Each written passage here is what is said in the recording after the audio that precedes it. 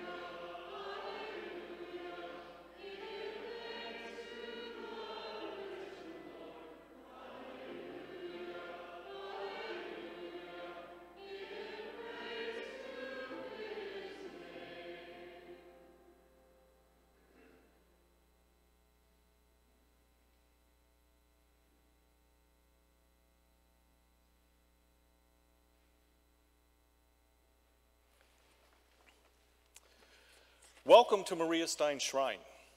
Tonight we sing our Alleluias for one last time before Lent begins tomorrow, and bid farewell to this friend for the next 6 weeks. During Lent, the word Alleluia is not said or sung at liturgy. Tonight we sing joyfully the Alleluia one last time before we say goodbye for Lent, and we symbolically bury it. However, just as Christ has risen from the grave, so will our Alleluias rise at the Easter Vigil. Lent offers us an opportunity to enter more fully into the death and resurrection of our Lord, his paschal mystery shared by all of the baptized. The rites of a Christian funeral highlight the fact that although death comes to all, because of Christ, there is resurrection. Life always springs anew. Let us then begin by signing ourselves in the name of the Father, and of the Son, and of the Holy Spirit. Amen. Let us pray. O God, who is pleased with the praise of your people, be with us as we prepare for the holy season of Lent. Allow us to enter fully into the fasting, almsgiving, and prayer of the season. Help us to reflect more deeply on your Son's total gift of self. Remind us that even in the darkest of times, when praise and joy seem to escape us, we will again find hope in the empty tomb. For he is risen and lives and reigns forever and ever. Amen. Please be seated.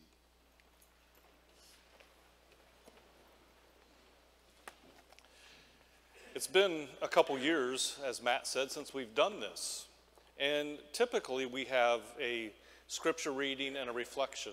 And he asked me what I wanted the scripture to be, and the Holy Spirit just did not give me any particular scripture this evening. But what came to my mind as I was thinking through this throughout the day is, even though that Lent is a somber time, it's a time of us to recollect on our mortality, a time for us to recollect in our sins and the times that we have failed to do what God has asked us to do. It's still a time of joy because we are redeemed, we are saved by the life, the death, and the resurrection of Jesus Christ. So it's not a time for us to go around looking glum, and we'll hear that tomorrow in the gospel at Ash Wednesday. Matthew's gospel, Jesus says, wash your face. Don't go around looking downcast. Don't make it appear that you're fasting.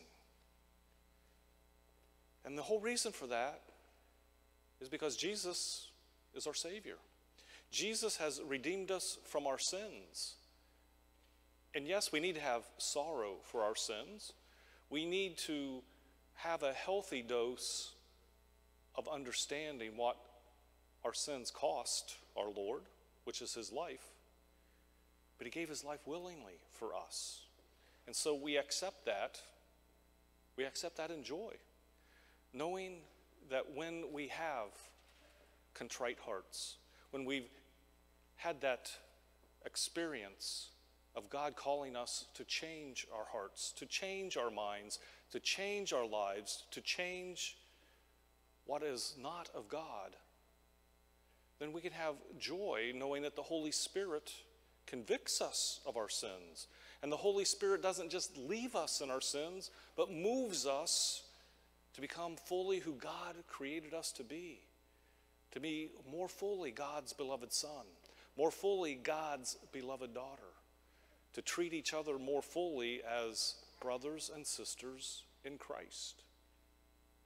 So as we enter into this holy season of Lent, where we bury the Alleluia for the next 6 weeks, may we not just totally give up on being happy and joyful, but may we be joyful because we are redeemed Christians, redeemed by the blood of Jesus Christ.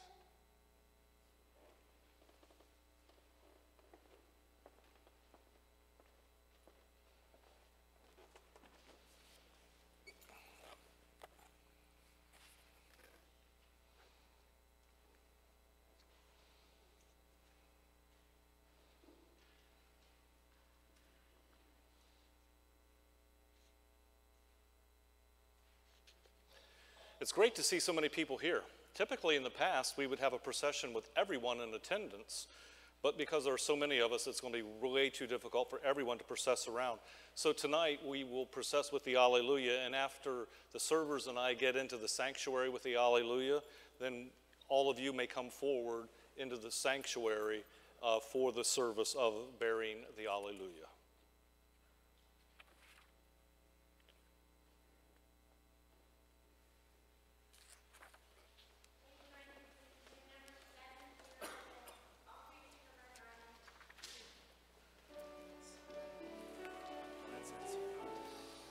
Yeah, let's put a little more.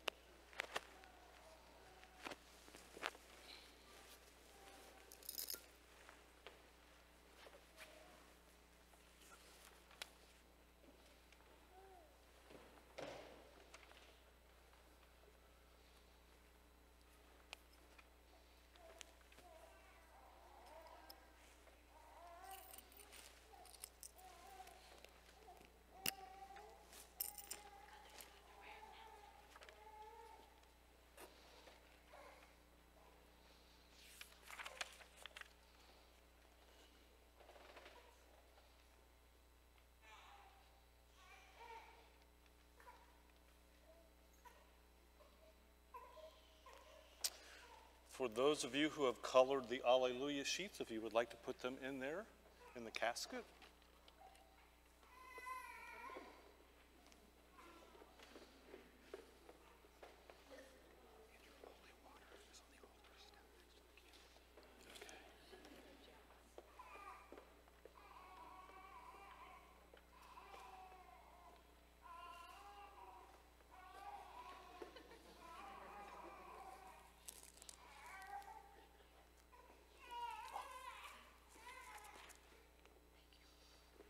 Everybody's in.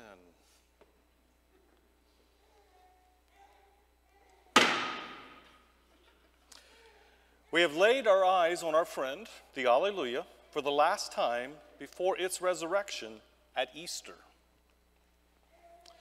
With this holy water, we bless this song of praise and call to mind our own baptism.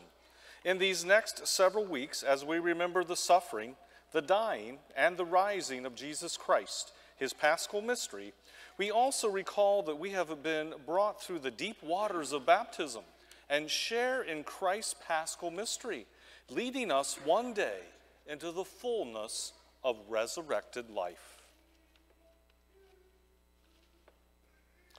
To you, O Lord, I lift up my soul. O my God, in you I trust. Do not let me be ashamed. Do not let my enemies exalt over me. Indeed, none of those who wait for you will be ashamed. Those who deal treacherously without cause will be ashamed. Make me know your ways, O Lord. Teach me your paths. Lead me in your truth and teach me, for you are the God of my salvation. For you I wait all the day. Remember, O Lord, your compassion and your loving kindnesses, for they have been from of old. Do not remember the sins of my youth or my transgressions. According to your loving kindness, remember me, for your goodness' sake, O Lord. Amen. And please return to your seats for the final prayer and dismissal.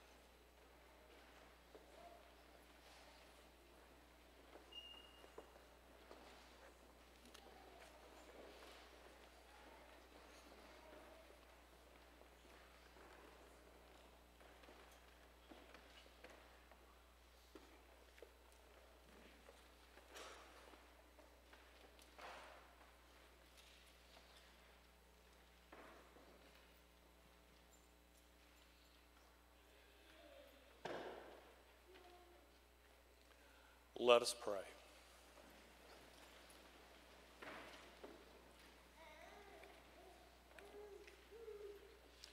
O God, whose only begotten Son was laid in a tomb in the garden. Bless, we pray, your faithful, who have come to bury the Alleluia and prepare to enter more deeply into the death and resurrection of your Son in the coming weeks. When the time comes during liturgy that we recall your crucified Son being placed into the tomb, may we remember resurrection is promised to him and to us. We pray through that same Son, Jesus Christ our Lord. Amen. The Lord be with you. And may Almighty God bless you, the Father, and the Son, and the Holy Spirit. Amen. This solemn service has ended. Go now and prepare yourselves for our Lenten journey as we recall the suffering, the death, and the resurrection of the Lord. All of us at the shrine, thank you for coming here tonight and preparing together the Lenten season through the burying of the Alleluia.